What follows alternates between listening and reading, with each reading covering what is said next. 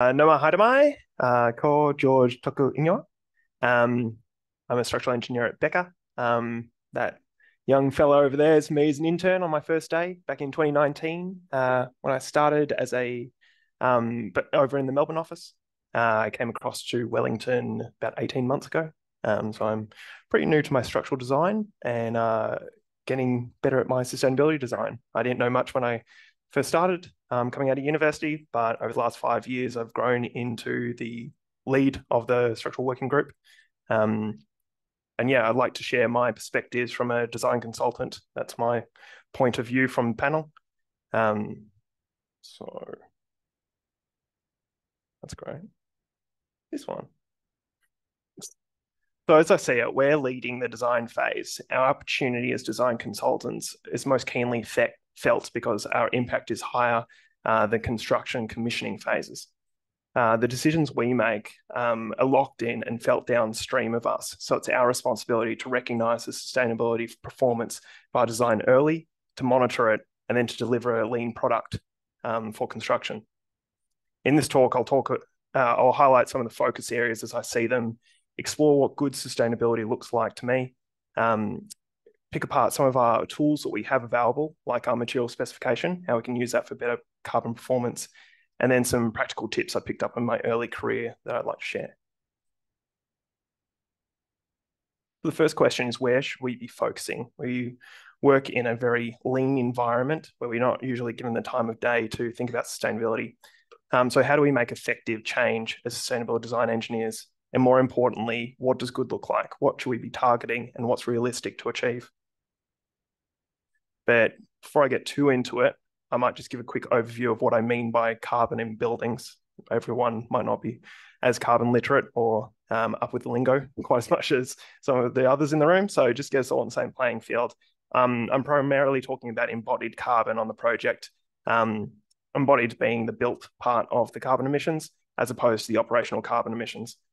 For commercial towers in Wellington, New Zealand, that's about around the 50% mark between embodied energy and embodied carbon and operational carbon. Of that embodied carbon, a lot of it lies within the structural elements. What I've got on the right of the screen is a quick carbon count and what it's showing as far as the relative proportions of the structural elements. What I'm really driving at is what is the carbon within the structural scope and where is the potential for carbon reductions within that structural scope that we have influence over. In short, the decisions we make as structural engineers is hugely impactful for the total carbon of the project. Furthermore, I think we're well placed to offer leadership to the wider design team of what the real world implications of lowering carbon is, balancing them against things like cost, resilience, durability, and constructability, just to name a few. There's a lot of information out there from industry bodies like iStructD that is also applicable for our building reductions in New Zealand. I'd encourage you all to upskill yourself using these forums. The study I'm showing is a parametric study done by Burra in the UK.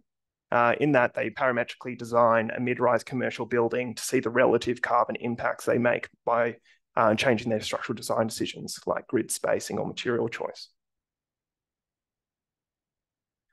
However, a unique problem we find ourselves in New Zealand is like other regions that have ambitious sustainability goals like the UK or Europe or parts of the US, we don't have good benchmark data to target against and get what appropriate is for our buildings in New Zealand.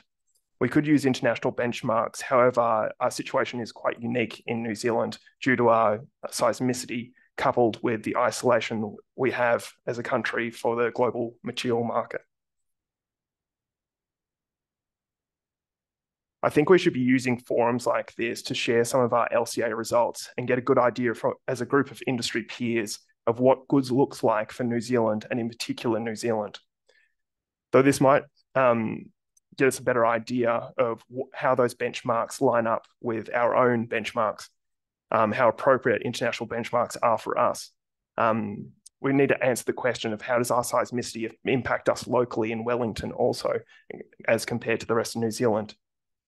An important thing is to realize what percentage reductions to a baseline are achievable for us in Wellington. and what are the appropriate design decisions we should be making for carbon reductions, whether they be partial reusing, innovative structural solutions, strengthening and refurbishment, or approaching it from a non-traditional structural material like timber. I'm happy to discuss some of these LCA results after the presentation, after the beer, but I might just keep moving rather than getting really in the numbers. The next one I want to touch on is the power of our specification, material specification, something that's already in our tool belt. So how do we better optimize that for carbon performance? So just to touch on a few, but before we get into that, if you do a quick internet search, you'll find probably that every material performs really well environmentally. There's a lot of material lobbyists out there that want their material to perform really well because they're selling it. Just be aware of it and making sure you're getting your information from good industry bodies like IStructD or SESOC. So talk about concrete first. Imagine you're all pretty well versed in concrete composition, so I won't bore you over that. But some of the particulars to focus on is the cement and steel reinforcing often account for most of the carbon emissions, around 50-50 split between the cement and the steel reinforcing. So cement specification is a particularly effective way to lower your carbon emissions. Compression strength is directly correlated carbon intensity. So lowering your specification for lower concrete strength will give you a lower carbon concrete. You just need to balance things like durability and workability naturally. Also, be aware of the carbon factors that your concrete supplier has. They're not all equal across New Zealand and all the suppliers. They actually vary quite a bit depending on their manufacturing process and their mixed designs. Portland cement is particularly carbon intensive, which most of you will be aware of. And as design consultants, we've historically been promoting the specification of SEMs or supplementary cementitious material replacements for Portland cement. But I'd rather encourage you to actually ask your concrete supplier, how do you deliver a low carbon concrete mix? Restricting them through SEM quantities isn't allowing them to use the best tools in their tool belt to get you actually what you want, which is a lower carbon concrete, not a fly ash substitute. Agreeing on a verifiable process for the carbon emissions factor when evaluating carbon performance is a really good way to get your tenderers lined up and evaluate them fairly across their mixed designs. Commonly, we do this by requesting an environmental product declaration, which is called an EPD in shorthand, from our suppliers. And if your project has a particular high sustainability goal, I'd encourage you to think about the environmental performance specification in your material specification. Typically, we do this by specifying a maximum global warming potential, or GWP, that the mix can be. We've found this is a very fair way to evaluate multiple tenderers for the same minimum environmental performance. As long as you have that verifiable process that you're happy to agree with, they won't necessarily need a third-party verified EPD too. I just highlight that a lot of this is covered in the recent SESOC journal, so you can read a little bit more about specifying concrete, or ask me after. So the next one, steel. Again, steel has an equal performance across all steel suppliers for carbon. And again, it largely depends on the manufacturing process and the place where it's being milled and refined due to the electricity grid of the local region. We recently found on a project that we were struggling to find our 10% reduction until the EPD was evaluated for our steel supplier. The contractor actually came to us with their preferred supplier, and typically what we would do early on in the LCA is use an industry average for New Zealand benchmarking. Once you start evaluating that EPD, you can actually compare and actually take your actual LCA results. In this case, we had a lot of 1.6 kilometres of UBs, so we were able to get a 15% reduction on our steel specification alone. A lot of people are focusing on the concrete specification, but steel is equally important. The main reason for that is the contractor had picked a steel supplier who used an electric arc furnace. So we could achieve our 10% goal reduction to get our Green Star rating solely through our steel specification. Timber. So for timber, sustainability frameworks have come a long way as far as promoting the efficient use of timber. i.e. reporting the carbon quantities before sequestration is included. Previously, you could design a concrete building, clad it in an enormous amount of forestry certified timber, and then report that you had a net zero building. Not anymore. Sustainable frameworks like Green Star require you now to report your sequestration before, report your sequestration separately to show the upfront carbon, which is the carbon emissions without sequestration included. Therefore, it's important to dig into the EPDs, like I'm showing on the page, to find the upfront carbon emissions, including shipping, and compare them as far as their manufacturing processes. So these results are soon to be superseded, not to insult my XLAM colleague, because they're quite high. But we find evaluating them on their upfront carbon emissions that XLAM doesn't perform very well, and even the international suppliers, including shipping, don't perform very well. Luckily, though, XLAM have their renewable purchasing agreement coming through, so hopefully in the next EPD, this drops down more in line with the New Zealand suppliers. Last one I want to touch on is a couple of the sustainability impacts that I think we can make in our early careers as structural engineers. So young structural engineers typically aren't given the responsibility for large design influencing decisions. However, I would emphasize that good reduction can be made from small scope items that we do have influence over. Whilst we're often not in the room when the big decision of build or not to build is being made, the environmental considerations of small items is something that we do have influence over. On the slide is one of my calculations, and it's a quick and rough carbon calculation, which I'm just comparing 3 different material options for a single flight of stairs.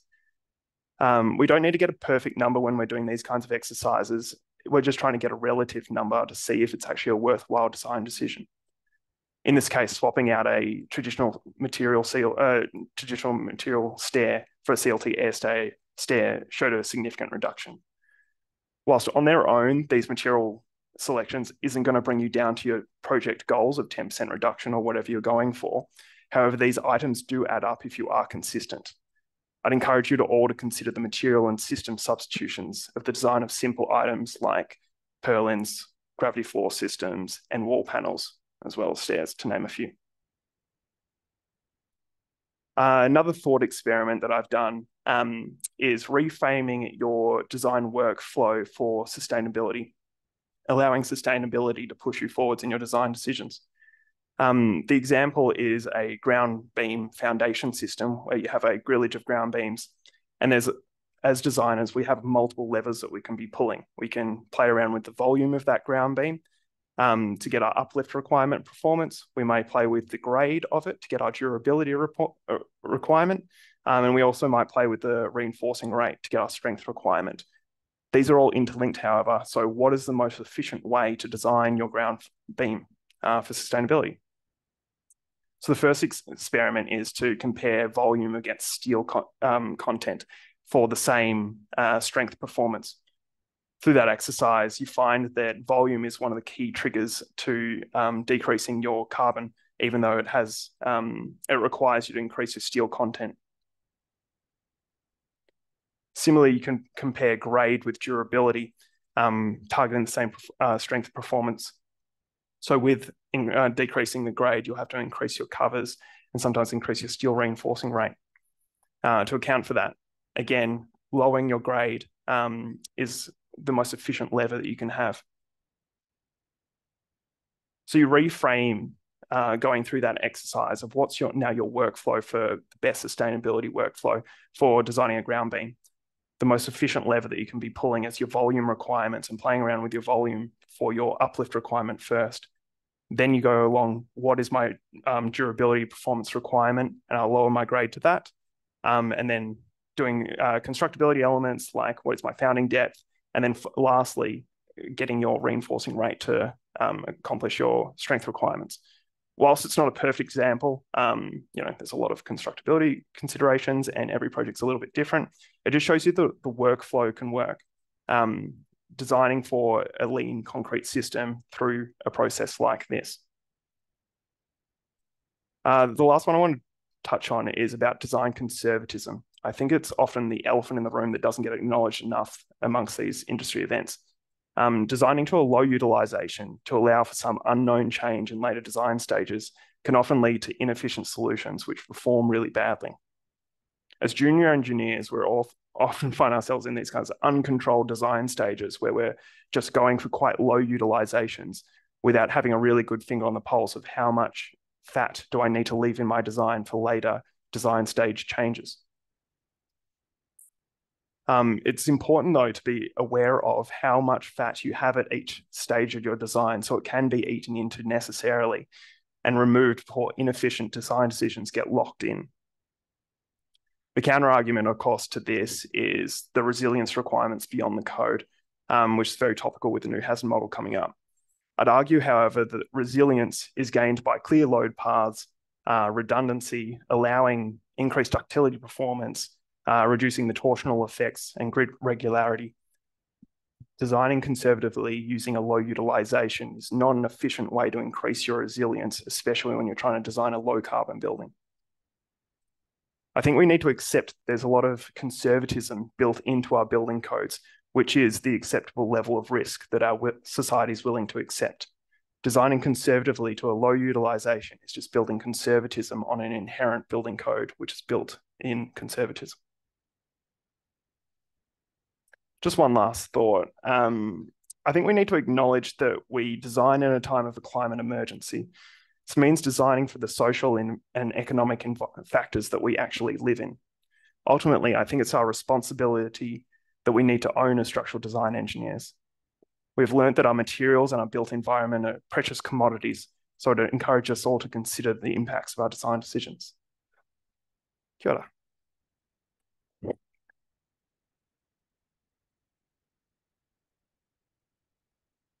I think, are we doing questions now or?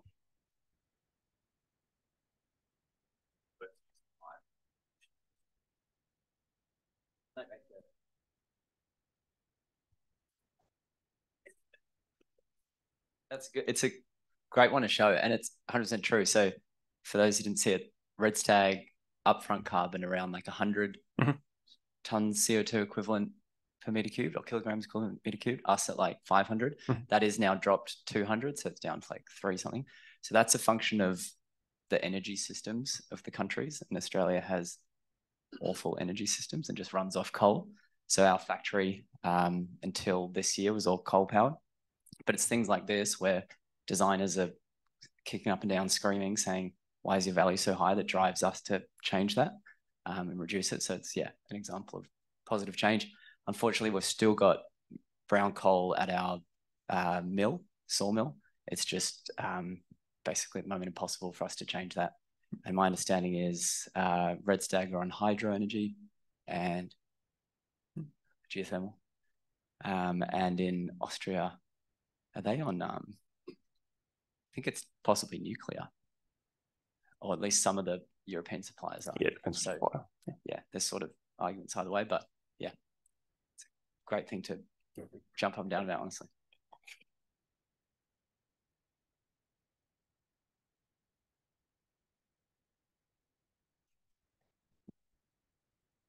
Cheers.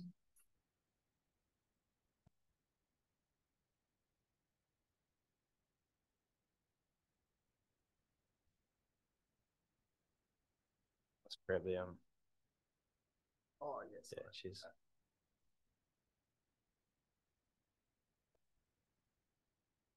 Weird with the smartphone. That'll do, eh?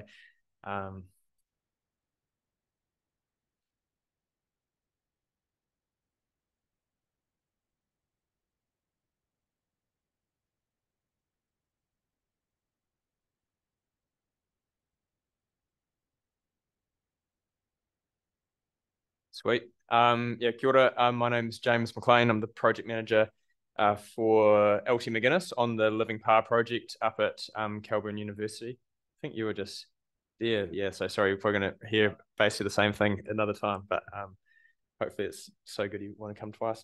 So yes, a project for Te Herenga Waka. It's, yeah, the Living Par. So just a bit of history about the site before we go into what kind of is the two key parts about sustainability in terms of this project, which is the living building challenge, then also the mass timber component. Wrong way. So this is the site. Just if any of you have been up to, I'm assuming most of you have been, up at Victoria University, just by that little roundabout is where our site is.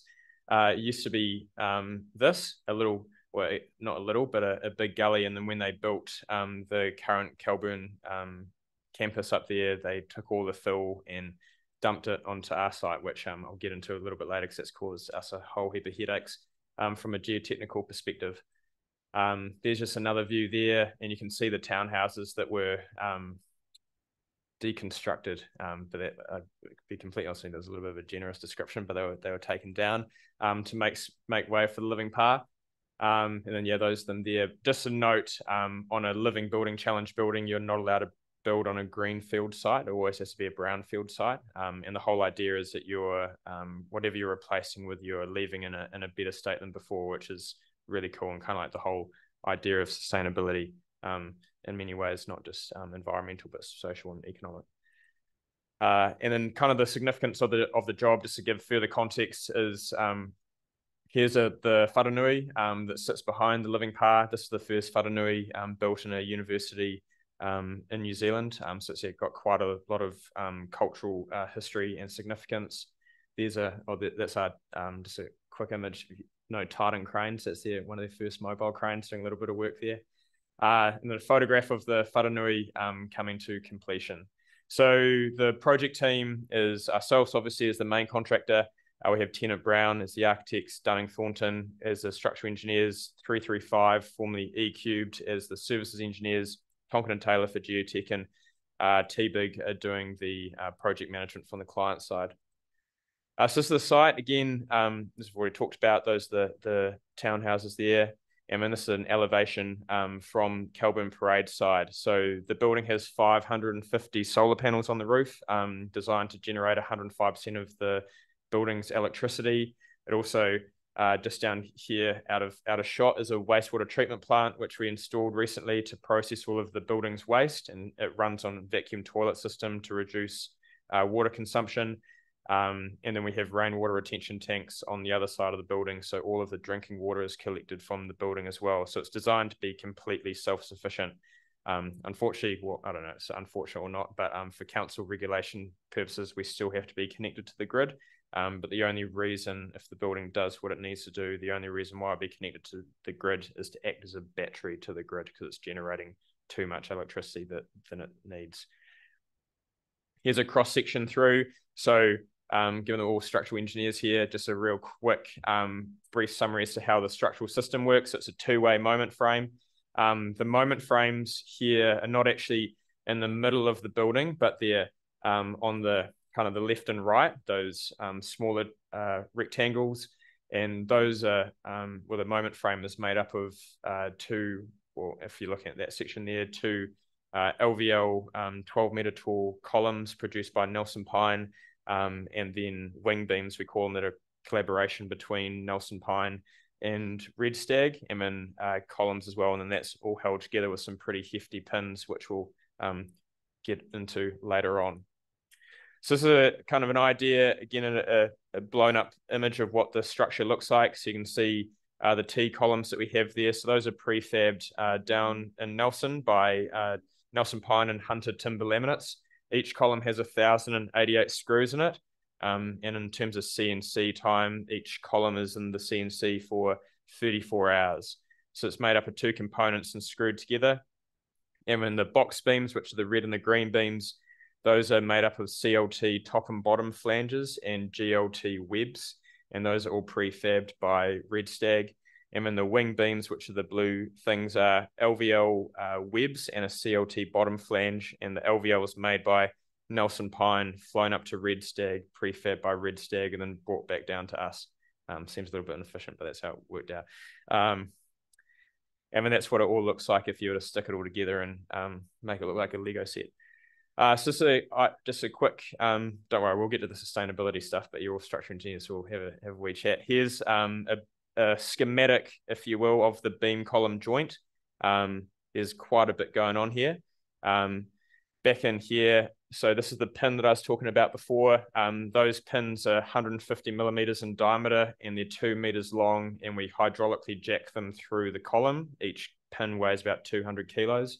Then have another pin here that holds dampers. So the whole building's got dampers, not viscous dampers, but they're basically just like mini BRBs. And the whole idea is it's low damage design, so you can take the dampers out later on and replace them with new ones after an event.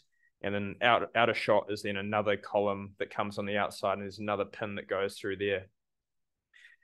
This is our biggest concern when we took on the job. Sean McGuinness actually came up to me before we got the contract and said to me, James, I hope we don't win this job, but here I am. So cheers, Sean. But we're found from like a tolerance perspective, and as I was saying on the Woodworks tour today, we haven't found a single tolerance issue with any of the timber. It is all just slipped together. I mean, touch wood, but it's gone together super easy, which is kind of a bit of a surprise. I think part of that was we had such a was drilled into myself and the rest of my site team about moisture management and making sure we're super on top of that, and we are very aggressive on clearing water from the slabs, clearing water from the joints, protecting all of these joints that are really tolerance tight. And I mean, like putting that first pin in, Alistair Kadanak, who's from Dunning Thornton and the lead engineer on that, he's basically owns the company, came to watch us put the first pin in, thinking that there would be a heap of issues, and it just slipped in. So that's awesome. This is then how the build-up works. So obviously we've got some pretty grunty seismic joints that come up from the top of the slab. So what we then have is a cradle batten floor that runs on top of the CLT, and that's where all of the services run through. So a bit of a confusing thing, but the services for this floor would be coming from the floor above. So you're always looking downwards. So your reflective ceiling plan's also your services plan for the floor below. And that was actually a lesson learned for us as well in terms of services and things, is everyone gets super excited about CNC and like the opportunities you have with CNC. And I mean, like you guys can achieve some pretty awesome things with your CNC, I imagine, as can Nelson Pine and Red Stag. But if you want to do all of your penetrations and stuff beforehand, which I think is what everyone reckons is like the way to go, then you're going to have to do all of your services shop drawings, all of your services design before you start shop drawing the structure. And that just good luck finding a main contractor that's going to sit around and wait for that to happen. So we have ended up we use a total station, pretty similar thing you'd have seen anywhere else, and the total station just locates itself on site, and we just go around and chuck the tabs down. Then we spent 17 grand on this pretty mean timber coring machine, and we just chuck some cores down and hey presto, job done. So it's worked out really well actually. This then is a bit of a services thing to show you how the building works from an operational perspective in terms of water management. So on the western side of the site, currently, before that was 5, it's now 7 rainwater retention tanks. 5 of those are for potable water and 2 of them are for grey water. The grey water then gets pumped back into hanging gardens that hang off the side of the building, and then that water is processed through the plants filtrating it, and then we lose that water through coming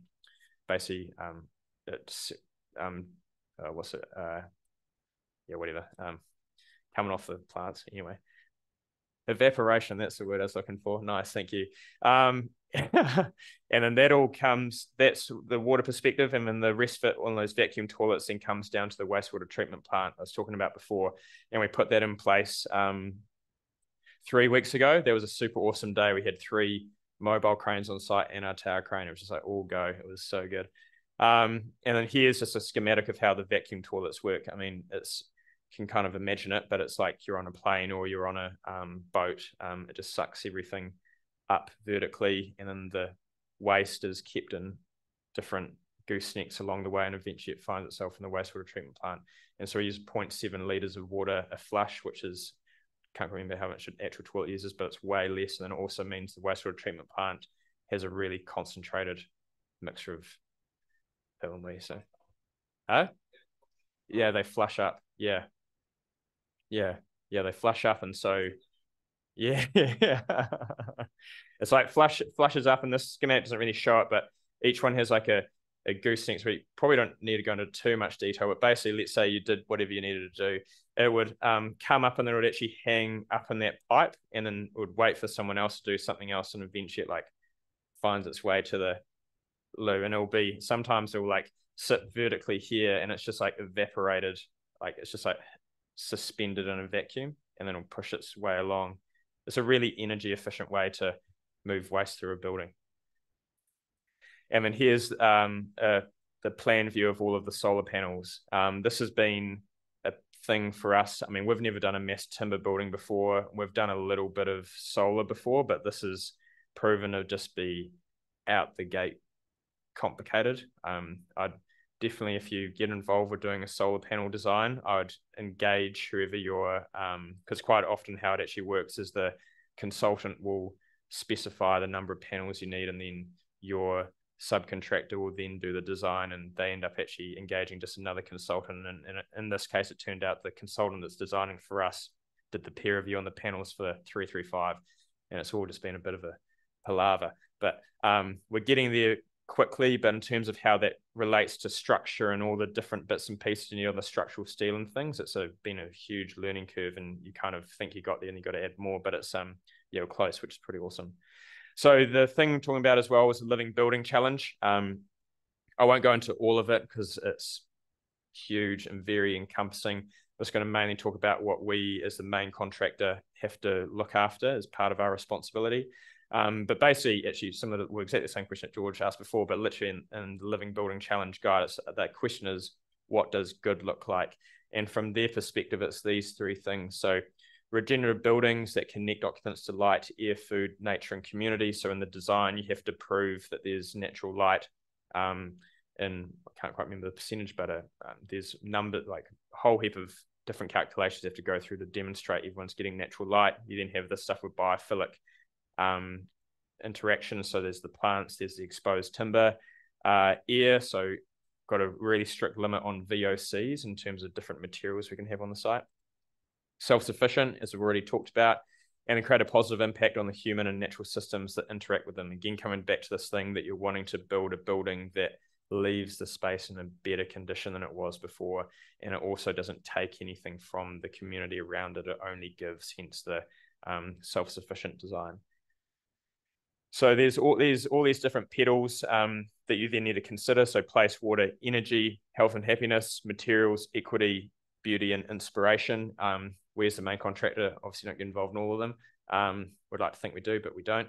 And this is just a matrix of all the different components that you need to tick off for the Living Building Challenge. So obviously Green Stars is a great certification system as well, and almost all of our other projects are Green Star. But on Living Building Challenge, all of these things, that new building category, you can't avoid any of them. It's basically zero compromise. You have to hit them all, and if you don't, well then, yeah, the client's paid a lot of money for a building that nearly got there but not quite. So we just can't afford to not do that, but it means there's a lot of work that you've got to do to get to that point. So what do we, LT McGuinness, have to look after? So these are the areas we're responsible for. So the red list is a series of chemicals that are not allowed to be used on the project. The classic example people always talk about is PVC. We're not allowed to use that on the job because there's suggestion that, well, studies have shown that it leaches into the ground as it is used. So we use HDPE pipe, which is a big change for heaps of our subs. We're not allowed to use copper chrome arsenic for any of our timber treatment, but this is where there is a few caveats that if you can't find an alternative to copper chrome arsenic, for example, timber-driven piles, then you have to demonstrate you've advocated to the industry to provide an alternative treatment system. In this case, we couldn't find nothing. Well, the only option we had was CCA treated timber piles, and so that's where we've gone with, but we've had to have a pretty lengthy, like tons of pieces of this going around demonstrating that we've gone out and advocated for better. Responsible sourcing, so there's certain radiuses that everything needs to come within. The key one for us is the 500 kilometers from site, which picks up red stag and Nelson pine. Living economy sourcing, so those two things are pretty similar to each other. So again, it's trying to make sure you're using locally sourced materials where possible. Net positive waste, that's a massive one for us. On average, we need to target 95% waste diversion, And at the moment, if you think about a typical site, even a typical LT McGuinness site, would be sending off like 2-3 skip bins a day of general waste. At the moment, we're sending away 1 skip bin a month. So it hasn't been easy, but we've achieved been able to find all these different streams for all these different waste products and circular systems and ways to send like the treated timber, for example. You can't recycle that in New Zealand, so it gets sent to Golden Bay Cement as part of their energy recovery program. Basically, they burn the timber, but then all of the treatments are within that timber then caught in their cement process, and it's actually put back into the cement. So you're not burning it, and all of those chemicals are flying into the air. It's all caught within the process of making the concrete, which is really cool. Inclusion. So it's been one that we haven't been able to achieve, and I think kind of highlights an issue with the whole industry. That part is, there's part of engaging with apprentices, which we can do pretty easily, but the other part is trying to work with 10% of contracts with Māori-owned businesses, and unfortunately just not at the stage where there are companies that can deliver on a commercial scale that we need. So we're partnered with another group called Amatai to try and promote that. And then education and inspiration. So part of that is we have to induct every single member of the site, from the labourers right through the directors of these companies. And we had our last induction 2 weeks ago and had 105 subs come along to listen to myself and my colleague Max Christian and the client and Ewan Brown rant on this stuff for 4.5 hours. So like that sort of level of engagement you just don't see on another job, and it's really cool to be part of. So the red list, talked about it already. There's the chemicals right there. Take a photo if you want. There's quite a few of them, and the list is constantly increasing, and we're constantly having to recheck that everything is compliant. And a lot of sites, there's another site up in Otaki who've been doing Living Building Challenge, and the plumber snuck on PVC tape, taped up all these joins when the site literally stopped for 2 weeks while the plumber went through and untaped everything and replaced it with compliant PE tape. Again, zero compromise. Declare. So if you have a declare label, like this is a Timber Labs declare label, then you are just red list compliant. We don't need to do any further research. And then here's a really good example. So when we built our crane base, we wanted to use Denso tape. Everything that's permanent on the project or remains has to be part of the Living Building Challenge, including the crane base. Had used Denso tape for when you're post-tensioning the anchors for when you put the crane on top. And there was one type of compliant Denso tape that we could find. And my colleague Max, it's actually not a slide here, but colleague Max went through this massive thing of trying to find where this exact Denso tape was, and ended up talking with some guy in some small town in the UK, and he's the original compliant Denso tape supply, and we had communication evidence that we'd gone our way to try find a compliant. It's just next level. PVC tape, already talked about that. And then here's our PE retention tanks. So we had to do a heap of geotech work to get these tanks to work. You can get non-compliant plastic tanks easy as, but these were the only compliant plastic tanks that we could find in the country that also met our volume requirements, and had to do a heap of geotech work. It doesn't look like much, but this is an absolute geotech nightmare to get this whole thing to work. So you basically got a massive cut right next to all of your main foundations. Headache after headache after headache. Here's some HDPE electrical pipe. This stuff is like rarer than hen's teeth. This is the last stuff we had in New Zealand. So we bought out all of the orange ducting supply in New Zealand for the project. Otherwise, you have to get this thing called a coil tamer, and they use PE pipe heaps on big residential, like if you're doing a subdivision kind of thing. But on our site, we don't have space to roll out hundreds of meters of pipe, so have had to go to some extraordinary lengths to find the things that are compliant. Responsible sourcing. So again, this is Nelson Pine's chain of custody certification. So all of our timber needs to be FSC certified and chain of custody certified. That is not a straightforward process, it turns out, and we've had to advocate to quite a few suppliers to get a lot of this FSC certified, but they're not chain of custody certified. and it's proven to them that, hey, the market is going to start asking you to do this, so it is worthwhile spending that 30K. But at the moment, they just don't see the value. It's like the same with an EPD.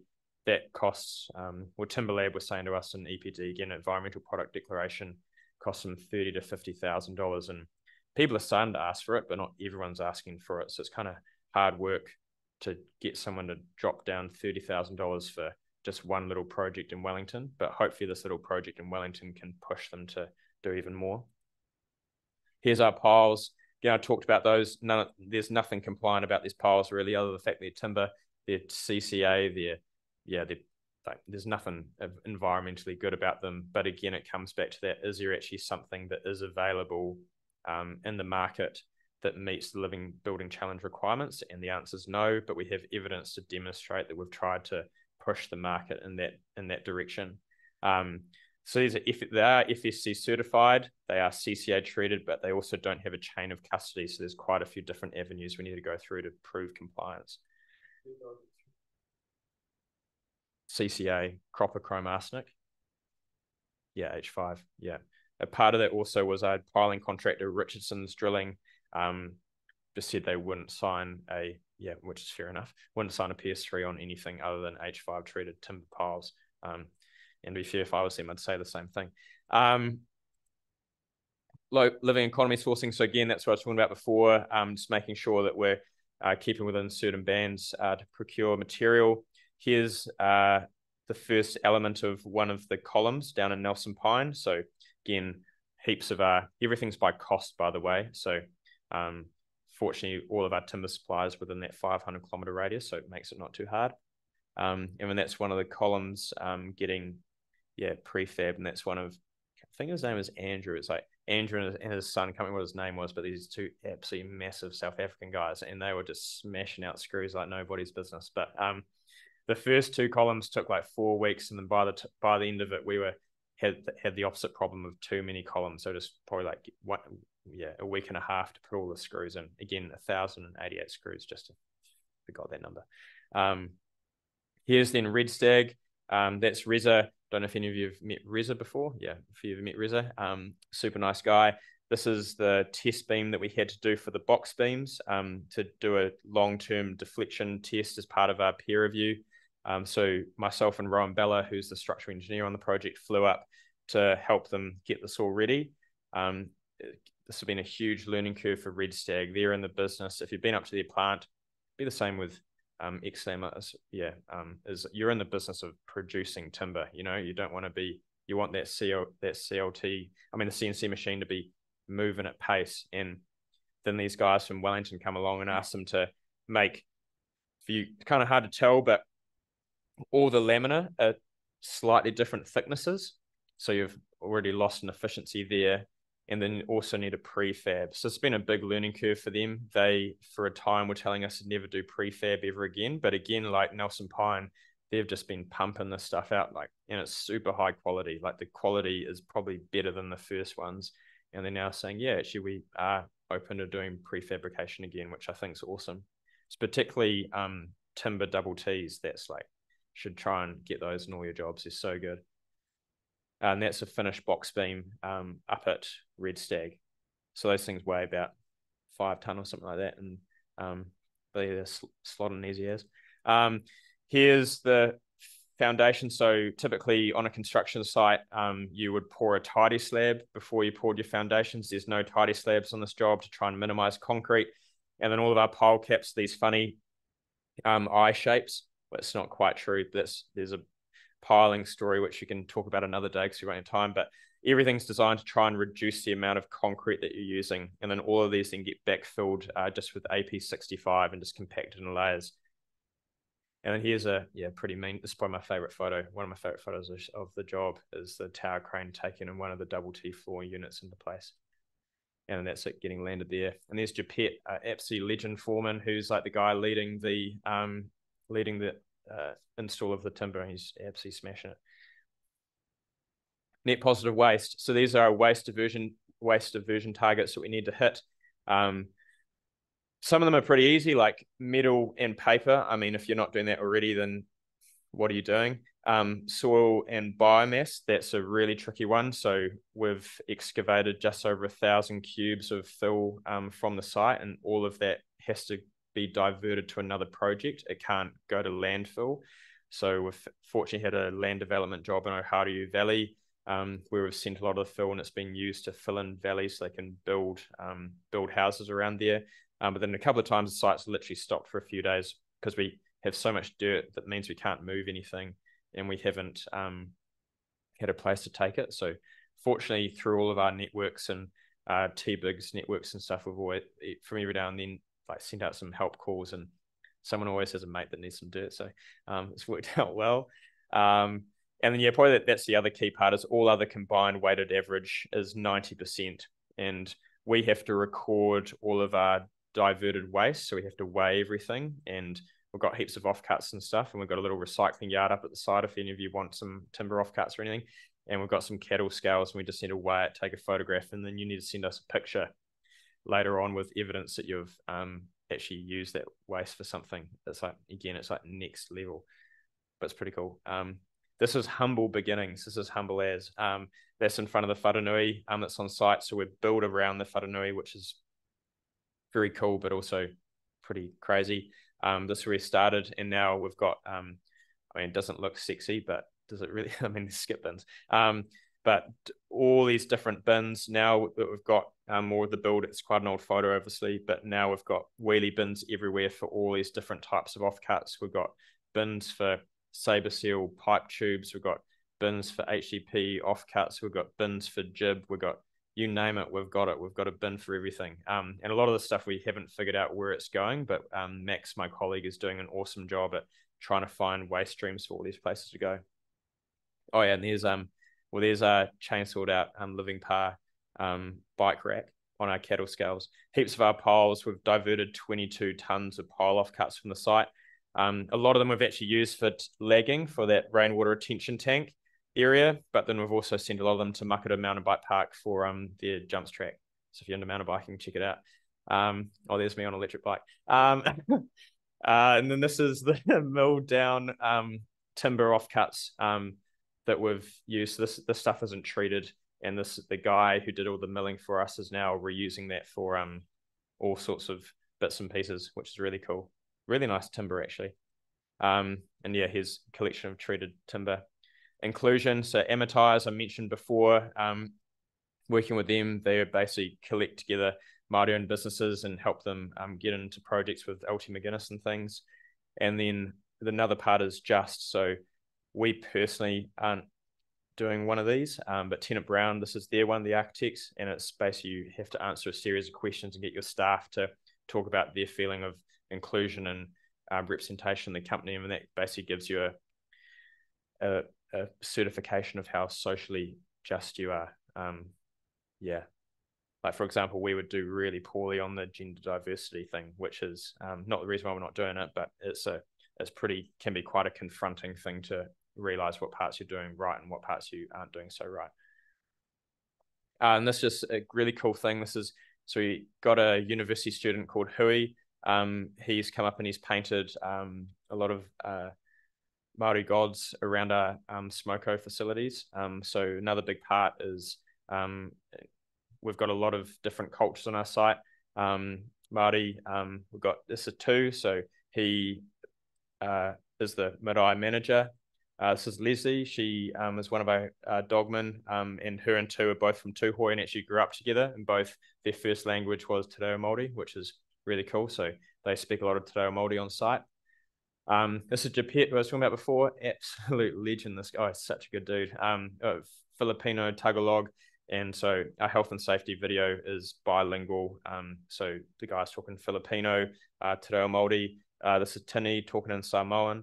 But a big part is this broader outcomes idea and trying to increase representation and celebrate that stuff. So last week we had a hangi to celebrate Te Reo Māori, and it was just so cool. And our client came up and had a chat to us about the kind of how Living Building Challenge relates to Te Ao Māori, and taught everyone a few little bits and pieces around just increasing their knowledge of why the project is what it is.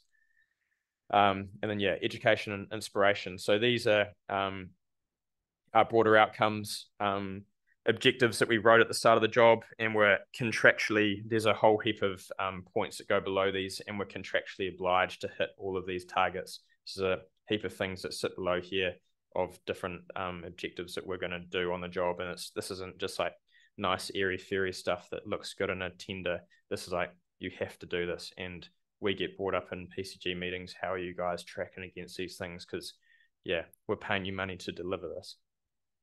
Now here's just a few photos of how the par's going. They're a little bit, I mean, the timber's just flying up like nobody's business, so they're a little bit outdated, but some cool things to see. That's a photo of my colleague Ben, the site manager, just looking up at the first floor slabs we put in. Here's us standing one of the timber columns. So we're trying to minimize the amount of temporary fixings we use. So the only place where we've drilled in is 4 anchors or 4 bolts for propping. Otherwise, we use the damper pin connection to pivot the column up into place, and then that just lifts up and we slot it in. We were using those props to right or to plumb the column, but found that's just a bit too slow. So we now hang ropes off each 4 sides. I don't know if any of you are sailors or anything, but it's like putting up a mast and adjusting the stays to get it nice and plumb. And so first column we put up took us 2.5 hours. We're now at about 30 minutes a column, which is awesome. You'd be a bit shocked if that wasn't the case, but still sounds good. And here's Marcel, our crane operator, just down below the column as we lift it up. Here's the B5 wing beam I was talking about before this. So the first one we put in, so that slots in around the column, and then we jack the pin through. The tolerances and that water management stuff you can see up on the columns here, how we've got little hats on top of all the columns to minimize any chance of the LVL expanding before the erection. And again, as I said, like it's all gone together really well, which is nice. So B2 beam, these are a bit tricky because they knife around the column. They don't just slot in, so you can't just bring the beam in and just slot it in. You've got to put it on a 20-degree pitch, bring it in, and then we've got chain blocks on there, and then you drop it down to then fall into position. And that's the team just mucking around with the chain blocks, getting it in. And here's a couple of shots of our wastewater treatment plant, which is installed now, but it's all the digging and the piling going around there. And this is the lift shaft that we put in place. Those came as 4 12-meter tall CLT panels, and we built a lift shaft in a day, which usually takes like 2 weeks. So again, like there's massive efficiencies that you can achieve from timber if you do it right and you look after it and you don't let it expand. And there's just a shot through there. Another shot. It's a pretty cool day. And there's up through the thing. But yeah, tēnā koutou, thank you very much. It's a bit of a fly through. There'll be lots of opportunities coming to the past if you're keen. Just jump on one of the many tours that are happening. And yeah, thank you very much.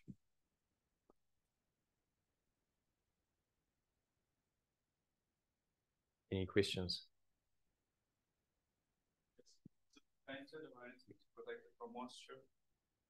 The LVL comes painted with a product called Aqueance that has like a 6-month durability, but it's not really, it's just more of a UV kind of protection. It's slightly water protective, but we then paint the top end grains with another product called Fortitude 150. That's a hydrophobic clear coat product, and that's worked really well at keeping water away from the end grain.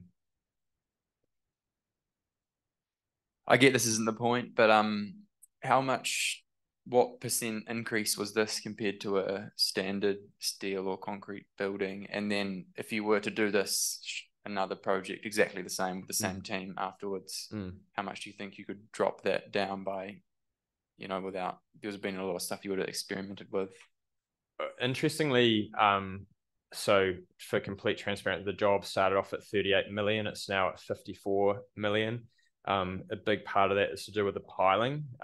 So touch on that very quickly. The piling is all timber-driven piles other than in a few locations, and the rock level was just completely all over the place. Like, for example, we drove a 11-meter deep pile, lost it 13.5 meters into the ground, so actually went below the pile mat, and then we drove another timber pile a meter away from it and only went in 7 meters. So I'd replace the piling system. In terms of cost of that 54 million, the contract with Red Stag was $1.4 million, and the Nelson Pine contract was just over $1 million. So I think that perception that timber is more expensive than steel and concrete is, not saying that's what you're saying, but I think it's not correct. And I think people price it out because they're nervous about working with timber and about all those issues I was talking about before of it not fitting together properly and all those sorts of things. But I mean, Living Par has been our first mass timber job. We've now got 90 Devonport, which is a 8-story tall LVL and CLT building that's going together really well. Like, we're growing confidence in it, and so I think the price is going to reflect that. But you couldn't really compare.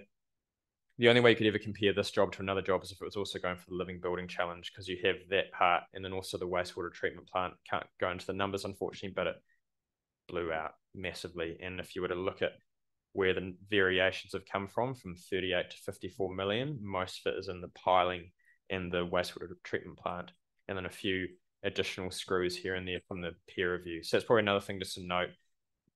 What's been a real challenge we found on the Par and also Devonport is peer reviews dragging on for ages and ages and ages. And there needs to be a bit of a change there, because I don't think the peer reviewer necessarily understands the delay. Like, yes, we've got to solve the problem correctly, but the delays and the cost that has to the client is, I don't think that we're having that conversation correctly. And we need it. Obviously, we want to build a building correctly, but we don't want to have that at the cost of the client, which in our case has been millions of dollars. Not saying it's all the peer reviewers' problem, but When you say peer review, do you mean structural peer review? So this building shouldn't be built until it's been signed by the peer review, and I believe the peer review. I know who the peer review is. That. I know who the peer. Yeah, they're old work colleagues. Yeah, I think it's been a challenging one. I agree with the point that the peer review shouldn't be continuing on while we're in construction. That should all be sorted out well before that happens. But in our case, and in the case of Devonport as well, have been doing the LVL shop drawings while the peer review is still happening. And in another case, part of the building wasn't designed, so we've designed part of the building and then are still waiting for a peer review for that part of the design to be completed so we can complete that element. The peer review is also in a tricky place where it's very complicated. The council, I don't think, properly understands timber buildings either, really. And so relying a lot on that peer reviewer and the designers. But yeah, it is mainly the structural part. I do take your point that we shouldn't be building before then.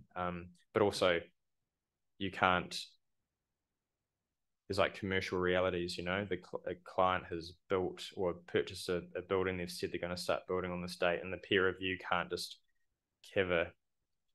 can't go on forever because, there's other factors at play. The second one, you are using LVL or cross-banded LVL? Just LVL. Just LVL. We were going to use cross-banded LVL on the roof, but it was really hard to get the structural numbers out of Nelson Pine to justify that it could be used for the roof diaphragm. Thank you.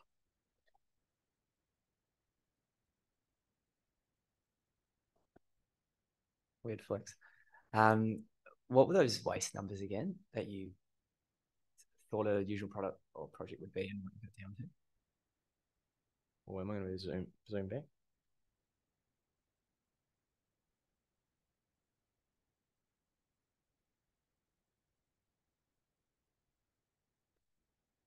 Awesome. So it was, you mentioned like one skip per month compared to... Yeah, we have one general waste skip bin, leave the site a month at the moment. Yeah. Compared to, what were you, 3 per day or so on a... When you get into like big fit out, it's usually like 3 to 4 skip bins a day. And before then it can be, 2 to 3. So do you have a feel for... So generally I think timber projects have a bit less waste because there's that offsite manufacturer, not as much cutting there. How much do you feel was that compared to all these waste streams that you also managed to implement? Yeah, well, steel, I think the biggest waste from a steel and concrete building would be all of the concrete overpour, really. Yeah, none of the timber, that's the thing that the guys have said without even being probed, is going, oh wow, like this building compared to a steel and concrete building is like so nice and clean and quiet to work in. There's no Rio scraping along com floor.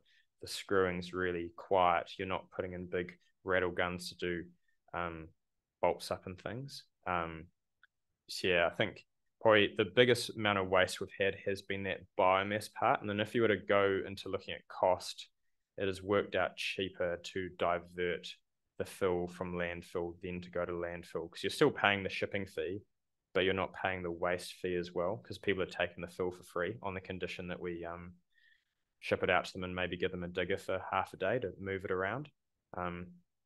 Same with the treated timber.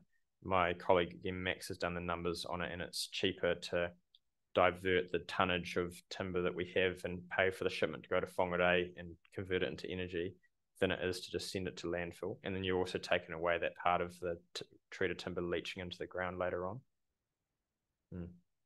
So I think the numbers stack up really well.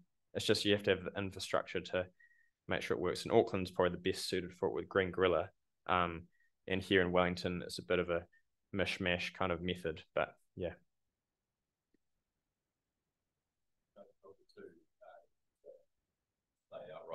Sorry.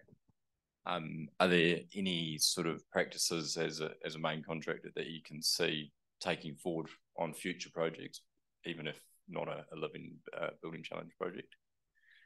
Yeah, I think going to PE pipe, that's going to be a really big one. And we're starting to see quite a few jobs move to PE pipe on that environmental perspective. I think this waste stuff, we've found that that's not actually that hard to do. Not probably we wouldn't ever do it to this scale, but in terms of diverting and sorting out rubbish, it's not as cost prohibitive as we thought previously. And then the other one would be this red list, and it's not really us, but it's our subs, but having forced them to go out and try and find red list compliant products and realize that those red list compliant products, I mean, not every case, but a lot of the cases, they are cheaper or cost comparable and have that added environmental benefit. And so a lot of them are already going, oh, far out, we should just use that on all of our projects. Yeah. I'd imagine that the whole process has given you exposure to materials and products that you didn't didn't need to look for. Yeah, absolutely not. Yeah. Like probably the craziest story is the insulation on the building is called rock wool. We had a red list compliant product. Then the supplier, I won't say who they were, but I think tried to, but all the rock wools look the same, but turns out they're all, if you read their EPD, their ever so slightly different, particularly on the formaldehyde content, which is quite a big focus for Living Building Challenge. They try to sell us another one, which we did. Again, you've got to like almost double check everything beforehand, to a certain extent, trust no one, and found out it wasn't the compliant one. But then the compliant one during this time, the Ukraine war started, and the compliant product was made in Russia. Now we've obviously got a trade. We can't get anything from Russia, so now we've had to go through a 3-month process to find another compliant rock wool. So yeah, it's those parts we probably won't miss not having to do that level of research. But again, that's kind of the purpose of the PAR, right? It's being made by a client. It's not commercially driven. They're kind of more socially driven, and their hope is that people will take these opportunities and roll them onto other jobs. And to a many extent, that's like the bigger challenge for us, even bigger than the Living Building challenges. I mean, we could finish this job, go and do another $100 million apartment complex for some big developer, and just go, oh, that was a nice 3 years, we cared about the planet, and then we just don't care anymore. So like the big part is making sure we roll that out on all of our other projects. Cool.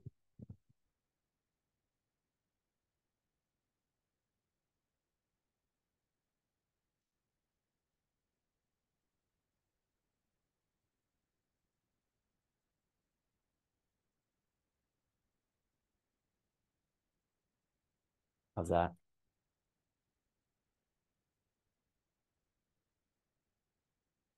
Hey everyone. I'm Kieran.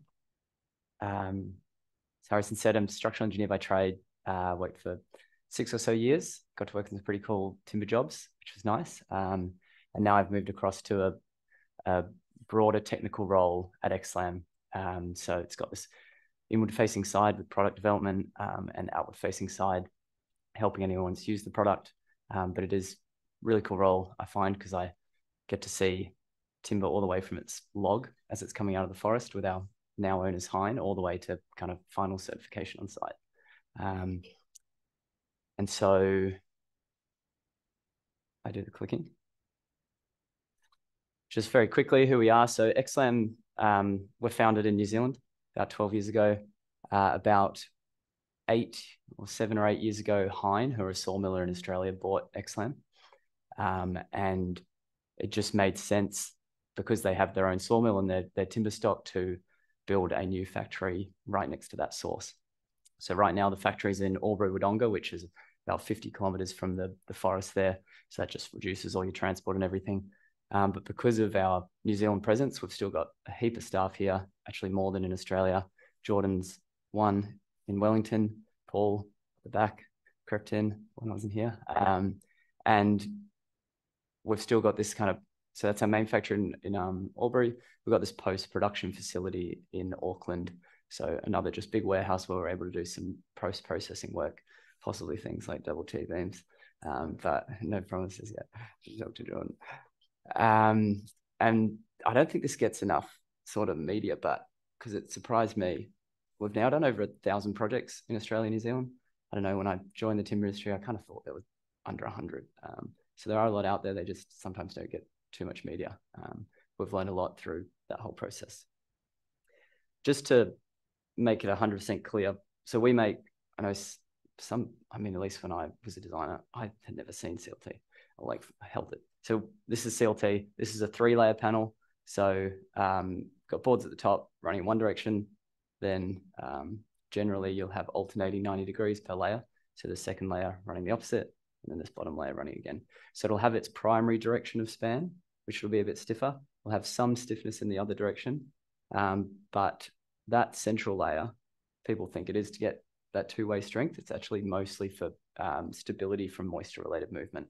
So timber shrinks a heap perpendicular to grain, not much parallel to grain. So that restrains that movement. If you didn't have that, say you just had all boards in the same direction, you get, I think you can get like 30 mil of movement over a 10-meter width. So if you put them as your floor slabs and you get that sort of gap opening up, it just isn't feasible as a product. So that's where these work really well, as floors and walls. So I'll pass it around and you can feel. But yeah, I'm gonna talk a bit about why go very high level, why choose timber, but I'll go focus on the sustainability side. So as designers, engineers, architects, builders, generally in the past have judged jobs on time, cost, quality. We're seeing a lot more lately carbon and safety come into that matrix. And then you could break that down even further, and your project might be judged on your operational embodied carbon. Client might be interested in biophilia aspects, the aesthetics, durability. They might be really hinged on cost. So then spans come into it. But at the end of the day, as designers, we're just trying to pick the best material to fit those requirements. And so there might be some jobs where timber doesn't stack up. Concrete might be a much better solution, say durability in the ground generally, unless CCA wouldn't want to use your timber. There might be some instances where it's on a sort of level playing field, it's other materials, but there genuinely will be some areas where timber is a better option than other materials. So as a designer, I just think it's super important to have it in your tool belt of options. Some of those examples, I won't give project examples of this presentation, but time of construction, lightweight, reducing your sort of foundations if you're in poor quality fill, that sort of thing. It can make a project viable that genuinely wouldn't be, or we've had some that wouldn't be in other materials. The big one that has motivated me to get where I am, and also to see other people with the same sort of motivations here in the room, is the sustainability side. So we heard that buildings, massive part of global annual emissions, 39% around the world. And embodied emissions are a huge part of that at 11%. And so when we just compare two common construction materials, concrete and your CLT, I've actually still got that as minus 492, but that, I'll have to check that, whether that's updated or not, but there's a huge difference. These numbers, I feel, don't mean a whole lot to a lot of people. So I'm going to break down how I got a real good understanding of this, and hopefully it'll help. Seems very technical, but bear with me. So to make concrete, you use your sand, your aggregate, water, and cement. Cement's the bit we care about. It's all these bits in cement. Basically, that's just limestone and clay. And limestone's our issue here. So limestone, we dig it up out of the ground. Limestone has been forming over billions of years below the Earth's surface. And if we look at the chemical composition of limestone, it's CaCO3. What we do to make cement, heat it up super hot, 1450 degrees Celsius. That's the first issue, because those temperatures are very hard to create without fossil fuels at the moment. But we do that so that we take out the lime, and the lime is basically your cement. And the chemical formula of that is CaO. So those who are cluey chemists in the room will notice the thing that's missing is CO2. So during that process of just breaking down limestone to cement, CO2 is released. And at the moment, there's no way to capture that as that happens. So that side of things, they estimate is around 4% of emissions for concrete. And the other side is the heating and the transport and those sort of things. So together, that 4% number is part of a 8%, which is a portion of global annual emissions for concrete. So yeah, 8% of global annual emissions are due to concrete. Steel, I won't go through the whole process with this, but also a very energy intensive process, also associated to a lot of emissions. Iron and steel are 8% of global annual emissions. There are better options out there, like using arc furnaces to reduce those emissions. But together, 16% of global annual emissions, other than your energy market, this is kind of the next big kettle of fish. And it's huge when you compare to things that get a lot of media, like the airplane travel industry. It's only 2% of global annual emissions. But when we look at timber, we flip that whole chemical equation on its head. So trees, when they grow, they suck in carbon dioxide. They combine that with organisms or nutrients from the ground and sunlight to create a tree. And a tree in its dry weight is just 50% carbon. So it's locked up, stored in there as you put it in your building. So not only are we avoiding a carbon intensive material going with timber, we're also picking a material that is absorbing carbon as it's produced. So the big key thing about this all, obviously, is that the timber needs to come from a sustainable forest. So what that means is every time a tree is cut down to make these, a new one's planted in its place. If you're not doing that, it's just about the worst thing you could use, because you're taking a carbon soaking thing out of the world. But if it is, then you actually get this rotation where you end up soaking up more carbon. So most of your timber in Australia and New Zealand will be certified. So New Zealand has FSC certification. In Australia, we have PEFC. They just prove that you do that with your forests. So for me, again, that still doesn't mean too much with those numbers often. So this is just to put it in perspective a little bit. On the y-axis there, tons of CO2 equivalent. First figure there is your CO2 absorbed per tree per year. So it's about 19 kilograms, so 0.019, so not showing much there. A flight from Perth to London, anyone want to have a guess of how many? First number that comes to head. 4,000 here and 4,500 kilogram though, 1.5 ton. Yeah, pretty good. Yeah, so all around the ballpark, 4,500, 4.5. It's at about 3. A meat eater's diet, quite similar at about 3 per year, 3.4 tons CO2 equivalent per year. A vegan diet, 1.5 kilograms CO2 a year. So I pivot my presentation to convince you to go vegan. No. But then if we get into buildings. So 1,000 meter squared concrete floor plate. So this is just assuming about a 9 by 6 meter span. So 1,000 meters, 100 meters long by 10 meters wide. Anyone have any guesses on that quantity? Oh, he's clue. Yeah. What do you reckon? How far up? 3 from 5? I did trick you. Sorry, these are my metrics to keep everything in perspective. Yeah, the scale needs to change. And it's all the way up at 58. So that's just your 1,000 meter squared floor plate. If we instead look at GluLam, CLT and GluLam, you have to change the scale again. I like to set people up for failure. It's all the way down at negative 130.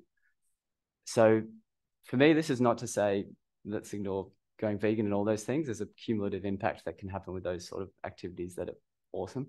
But it also shows that designers, building designers, have a huge responsibility or ability to affect change in this respect. And to go even further, Google HQ, I don't know if you've seen it, but an absolutely insane building. Its total carbon was 30,000 tons, which is almost as much as the whole of the Cook Islands per year. So there's a lot of emissions associated.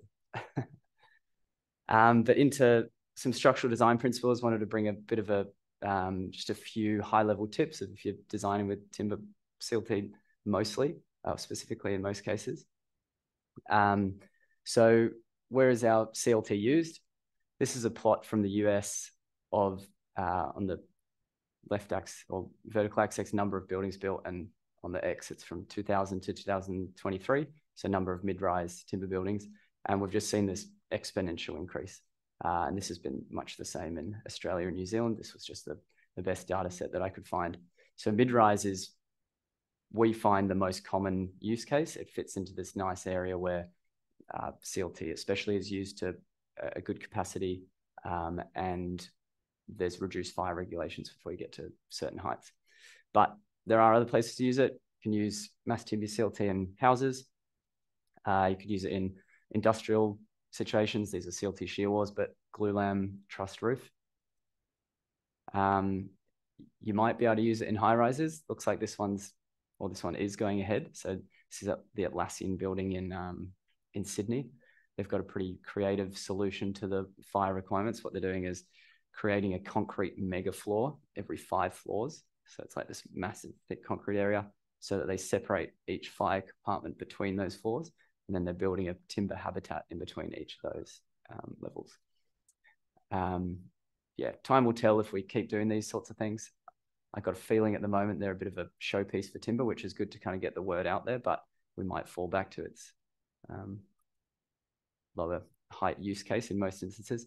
And we also see a lot in feature elements, particularly roofs, because of reduced loading and fire requirements often, or concessions in those spaces. You recognize that roof. You'll recognize that roof, fish market roof. Very good. So next big principle, it's really important to design your layout to the strengths of timber. We don't see this so much anymore, but we would, like a couple of years ago, all the time get someone bring us their concrete building and say, oh, can you give us a timber scheme for this building? And you're just up against it. It's never going to work. It's a completely different material. It's efficient at different spans in different use cases. And it gives a kind of wrong perspective to the client, I think. And so the key thing there is that CLT is cost effective at shorter spans. So up to about 6 meters is where we see it most cost effective. Could go up to your sort of 7 to 8 meters with just your solid panels. Might be able to get into your rib deck products or T-beams if you go further than that. It's good to avoid load transfers. Timber has this tendency or property where it follows creep deflection. So if you put a dead load on your beam in bending, if it deflected 10 mil under dead load, over 50 years, it would deflect another 10 mil. So it'd be down at 20 mil. So you can understand you don't really want to be putting columns on those bending members, because otherwise, if your building drops 10 mil over time, you're going to get all sorts of issues. So timber, we like to keep our load paths aligned. If you need to do sorts of transfer elements, things like that, you might be better with steel or concrete in those instances. Designing for one-way spanning systems can be a good method to increase your robustness in cases of losing elements. And then it's good to understand the building typologies that suit certain building types, or timber systems that suit certain building types. So this is just a simple example, but the one on the left here is a residential building, apartments. They've got their walls, so it can lend itself to what we call a honeycomb structure, so CLT walls, CLT floors.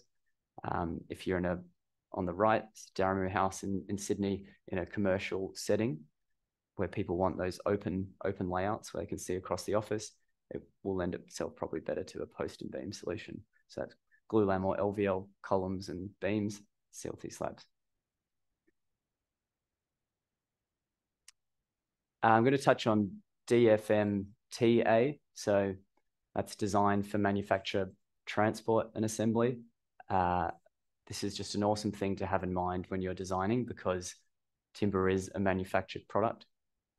It needs to be transported to site, and the quicker you can assemble it, the cheaper your build will be, and the higher quality. So some key things on the manufacture side. I'd straight away, if you're not aware, try and find videos online of how the products are made that you're specifying. We've got a video that Wood Solutions go through our plants, like an 8-minute video, go through every single step of how the billets are actually made. I think that's super important, because if you don't understand that, it's very hard to understand the limitations on what you're, say, cutting into the panel, the sizes you're making, things like that. I'd also recommend getting in touch with suppliers as early as possible to understand those constraints. Just reach out to all of them. We're always open for anyone asking questions. That's kind of my job. So you need to keep me employed. The next, awesome to have as big panels as possible. That just means less lifts in the factory, less QA checks, leads to a more efficient, cost-effective building. Understand your tolerances and tooling. So what tools we have in that video, we'll show you all the tools. We've also got a tech note which shows the saws and the drill bits and everything, but we can cut those all to plus or minus 2 mil tolerance. And where possible, avoid panel flipping. What I mean by that, it's not as big an issue anymore, but if you say have a drill hole on the bottom and top of a panel, you would have to take it out of the CNC machine, flip it over, put it back in the CNC machine. It doesn't seem like much, but they used to take us about 20 minutes. We've now got a panel flipper, which has brought it down to 7 minutes. But this is a manufacturing industry, so the more output we can get, the cheaper everything is. The transport side, it's important to understand your transport limitations. For example, if you're getting stuff over from Europe, they're constrained to the container size that they can fit it in, unless they get super creative fish markets that bring it over in an open deck, 38-meter long, members all in one, crazy stuff. That's super uncommon. So in most instances, you'd be constrained to 12 or 13 meters long and 2.4 meters wide. For us from Australia, we put them on car carriers. So we're not constrained to the containers themselves. We can actually go as wide as we like, which is nice. And then also just figuring out your route to your site, making sure that you can get the panel sizes that you're specifying actually on the roads. Those sorts of things. It's like, well, how do I figure that out? Get in touch with the suppliers. They'll have their contacts with the trucking companies who can figure it out very easily. Then on the assembly side, on the assembly side, it's much the same as the manufacturer. The bigger panels you've got, the less variability, the quicker, easier it'll be to build on site. Services coordination are a big one. While you can do big penetrations in GluLam beams, can be expensive. There's some good tactics where you have a short bay as one of your bays, so a shallower beam and everything goes under. We have a product, Fire Assess, that's coming out very shortly, CLT band beams. So you just replace your GluLam beams and allow all these services to reticulate underneath. If you need an argument against architects who are asking you to go to systems that aren't effective structurally, this is an awesome study that you can reference. They went through 350 projects in the US, and they're all completed projects. So for me, as a bit of a natural selection of what are the characteristics that actually made it through to completion. And they've pulled out all these data points of what's happened. What they found was all but 4% of the projects were orthogonal or semi-orthogonal in shape. In 3D, all but 3.4% were boxy. And then all but 1% had linear grids. And then, as I said, we always advocate best material for the best position. Out of all these jobs, only 22% only used timber. The rest had some sort of combination of steel and concrete. I'm gonna, should I wrap up there? Or should I? Probably like 2 minutes. All right, 2 minutes. I haven't presented this stuff before, but this is kind of just quick thoughts on where I think the timber industry is going, which I mean, I think it's important to kind of, or for people our age to look into the future.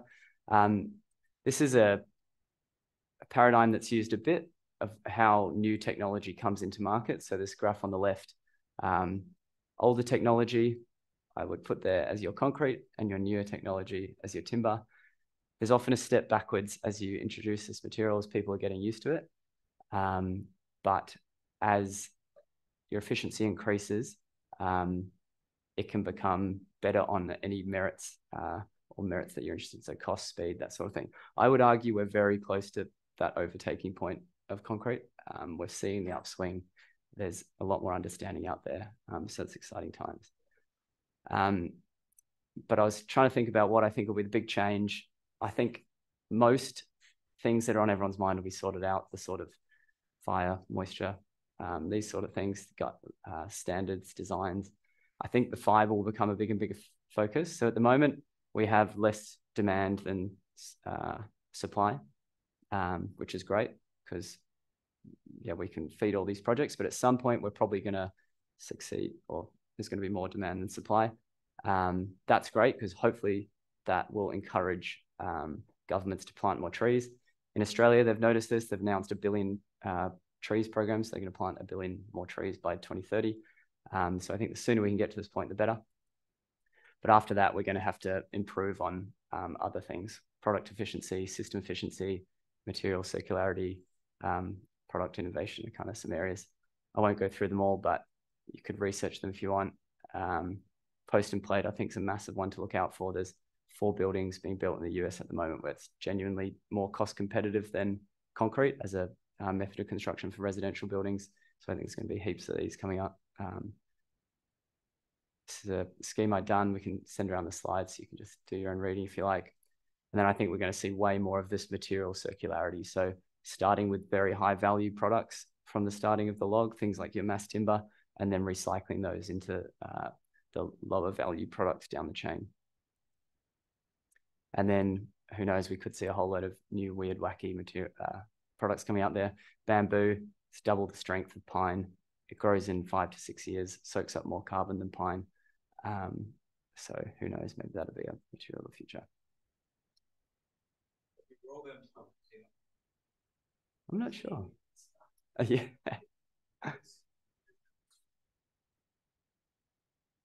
Not sure. We have one plantation in Australia. Someone's given it a crack. But I'll stop there. Thank you, everyone. Can go questions outside if you want to grab it. Yeah, quick questions.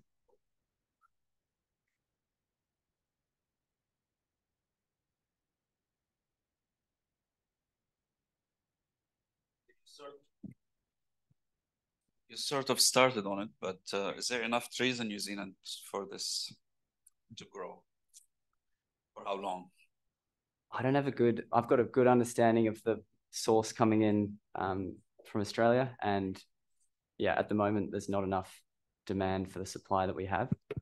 I personally think we need to get to that point to, as soon as possible, to drive more trees. And from there, innovation, I think, will sort out a lot of that. Keep in mind, we're not trying to build every single building in the world out there out of timber.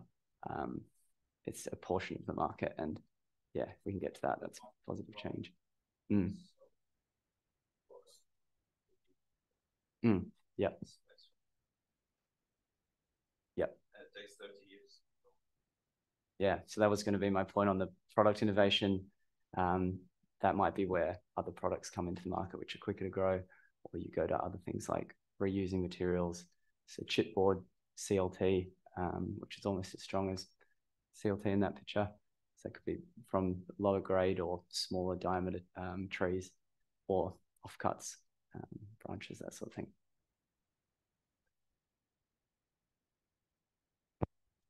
What is your, like, following that question, what's your, with the demand currently in the supply that you have, how much fat do you have in the supply that you guys can provide?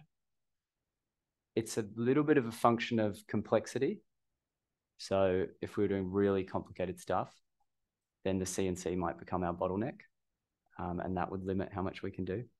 But I mean, from the initial estimates of when they bought XLAM, we might only be at 50% of what they were thinking we could do. But I think we're more likely maybe at like 70% of our full capacity if we were getting good, efficient, well-designed sort of buildings. But then from there, you can always buy another CNC machine. You can always expand. Something about CNC machine.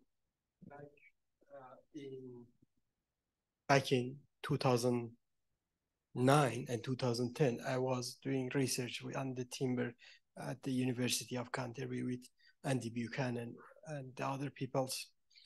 And at that time, there was a discussion to buy one CNC machine for this country, one CNC machine. And I remember well, there were some people that were saying, no, we don't need one CNC machine in New Zealand. Now, I think we have around 10 CNC machines in the country. So you can see 2009, it's 15 years, 10 CNC machines that process the timber. This industry has grown hugely. It's huge. And also on something that you started, where we are going.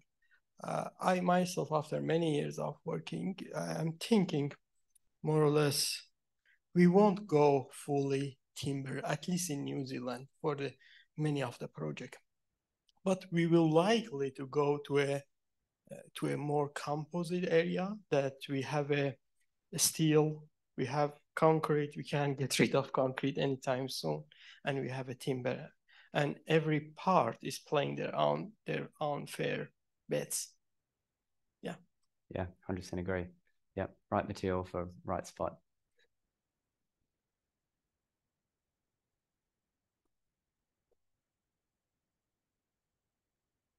Cool. Thank you, everyone.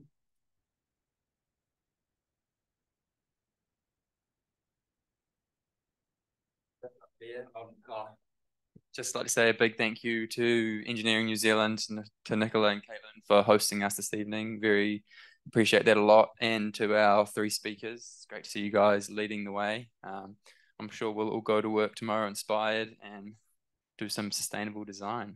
Thank you very much.